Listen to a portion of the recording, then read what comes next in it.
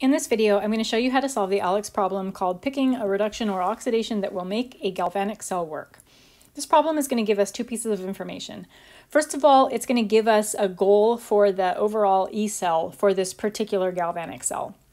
For this problem, I'm being told that the cell must provide at least 1.4 volts of power. So that's a way of saying that my E cell, my value of E cell, has to be equal to or greater than 1.4 volts.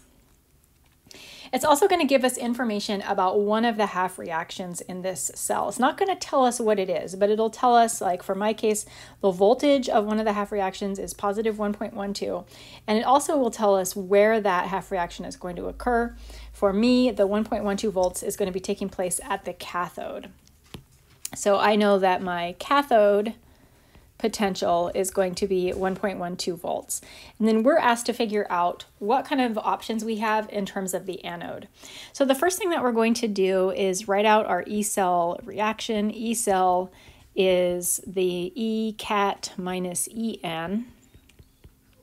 And we know that the cathode minus the anode, whatever that is, it needs to be at least 1.40 volts. So I'm going to say 1.40 volts for the E cell. Cathode minus anode needs to be equal to or greater than 1.4 volts. And since the problem told us that the cathode is 1.12 volts, I'm just going to plug that in as well. So now I just need to solve for the voltage of the anode. I'm going to move that 1.2 over to the other side, 1.40 minus 1.12. So I get 0.28 is less than or equal to negative E anode. And if we want to move that negative sign, we can do that, but we also have to flip around the equality sign. So this is telling me that the voltage of my anode needs to be equal to or less than negative 0.28. Let's take that information and go look at the questions that ALEKS is asking us. So the first thing it's asking us, the first two questions it's asking us, is if our anode has a minimum or a maximum. You're only going to check yes for either this box or this box right here. You can't have both a minimum and a maximum. For us, we're learning that our voltage has to be either equal to or less than 0.28, which means that we have a maximum voltage. We have a maximum, and that maximum voltage is negative 0.28. We don't have a minimum voltage. It could be as low as it wants to be.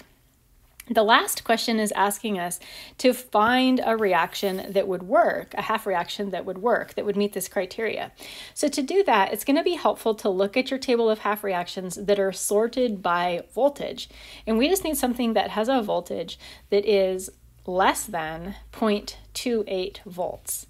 So I'm just going to pick any one of them. We can just really pick any one. Maybe we'll pick the exactly 0.28 volt one, and that would be this one right here, negative 0.28. And this is the CO2 plus. I'm just writing it down real quick here. Plus 2 electrons makes CO.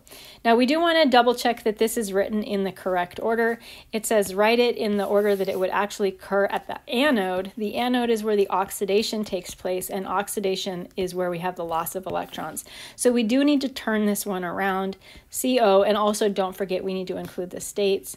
Cobalt solid makes cobalt 2 plus aqueous plus 2 electrons. I'm going to cross this off, and this would work for this particular problem.